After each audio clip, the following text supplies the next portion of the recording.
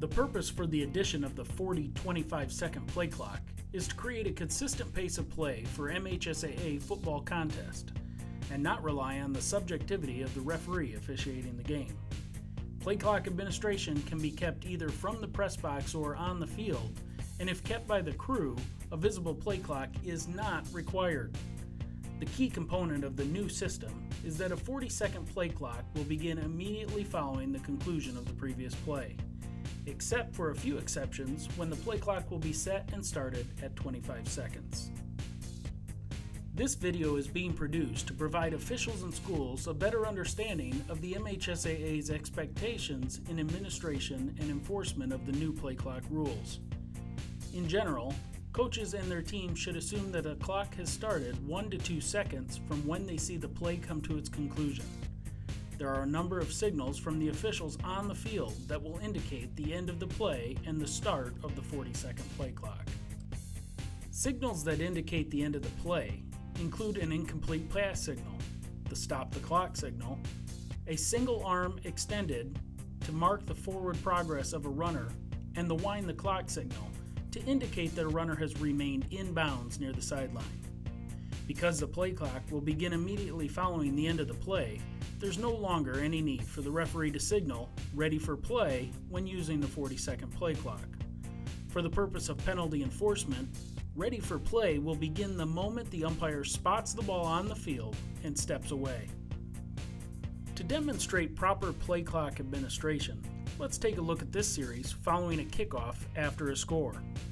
Following a score, the team in white will be under a 25-second play clock for their free kick. Here are the exceptions for when a 25-second play clock will replace the standard 40 seconds and will be started on the referee's "ready for play" signal and whistle. The start of a new period. After a score by either team. At the conclusion of a timeout. Following a measurement. Following any legal kick. If Team B is awarded a first down. After a stoppage for a foul administration or penalty enforcement. If an inadvertent whistle occurs, or any other administrative stoppage.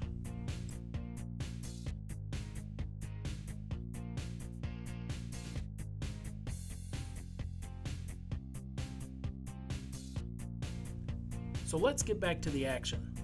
Regardless of which team ends up with possession following the free kick, the 25-second clock exception will be used.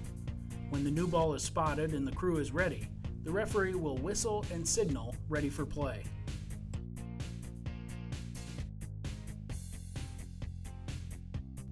On this play, the receiver makes the catch and is downed inbounds short of the line to gain.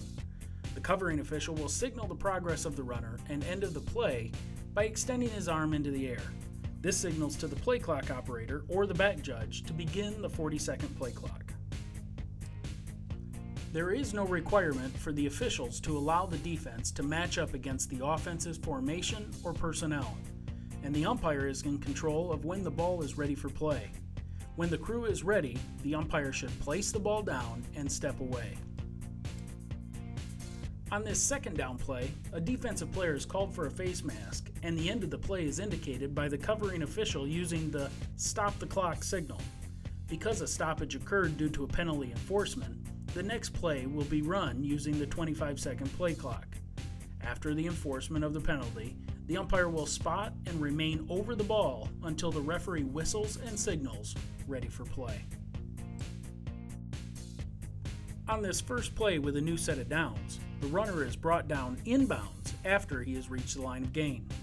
The covering official uses the "stop the clock" signal so that the game clock will be stopped to reset the chains. This marks the end of the play, and even though the game clock is stopped, the 40-second play clock begins immediately. The officials do not need to wait for the chains to move before spotting the ball. In this situation, the game clock will need to be restarted by the referee, and he will do so by using the signal for a "silent wind" when the umpire spots the ball and steps away. This should be a coordinated effort between the umpire and referee.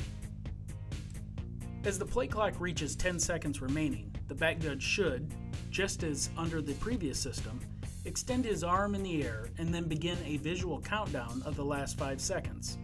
Once again, the end of the play is indicated by the covering official using his stop the clock signal in order to have the chains reset when the runner reaches the line to gain.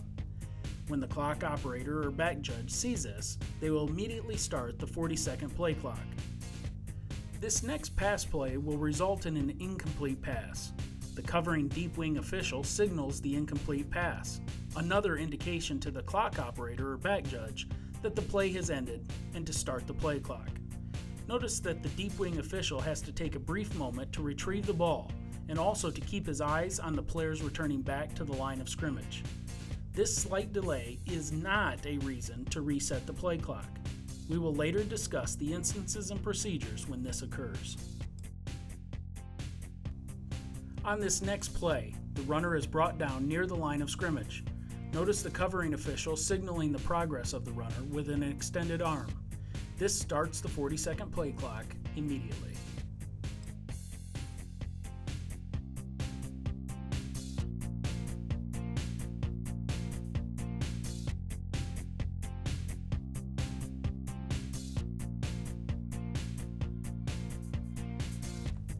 This play demonstrates the purpose for the implementation of the 40-second play clock. Because this play was run under last year's rule of the 25-second play clock, determined by the official's ready for play signal, the play clock had not yet expired by the time the ball was snapped. As indicated by the play clock in the upper left-hand corner, this would be a foul for delay of game under this year's rule change.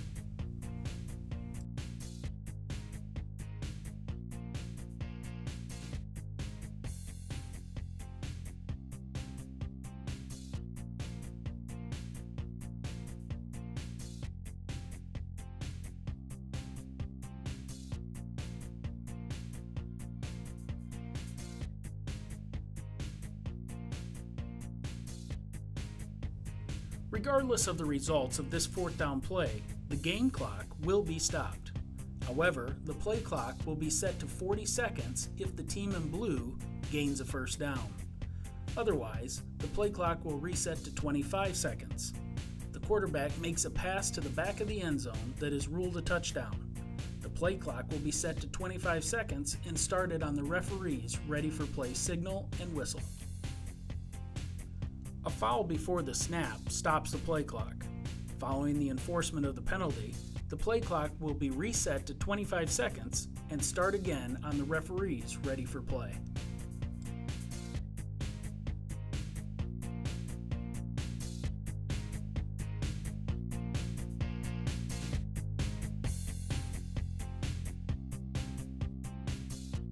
Under this system, there are a couple of instances when the referee may need to reset the play clock. One of these is if the official believes that there is an extended delay at no fault of the offense that prevented the ball from being spotted before the play clock had reached 25 seconds. In this case, he would give a couple of quick tweets on his whistle and signal to the press box with one arm extended and palm open in an upward pumping action to reset the play clock to 25 seconds. If the 40-second play clock begins running before the end of the previous play, the referee should, likewise, tweet his whistle and then signal to the press box with both arms extended and open palms in an upward pumping action. This indicates that the play clock should be reset to 40 seconds. In both circumstances, the game clock does not need to be stopped to reset the play clock. Thank you for taking the time to review this video on the 40-25-second play clock. I hope that it was informative and will assist you in understanding the reasoning and mechanics of this rule.